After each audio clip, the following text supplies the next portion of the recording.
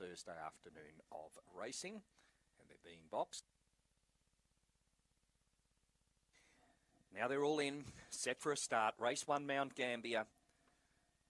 Set. And away they go. Alinga Canis and also Cadillac Gold, the best to begin. Alinga Canis is in front. In second placing, Sly Cadillac getting up along the inside. Then came Cadillac Gold, and last of all is Zippy Cadillac off the back. And Alinga Canis tracking a little wide, but is in front of Cadillac Gold second. Then Sly Cadillac and Zippy Cadillac, but into the straight. And Alinga Canis is clear, and Alinga Canis scores by 5. Second went to Cadillac Gold. Third in would have gone to Sly Cadillac, and last in was Zippy Cadillac.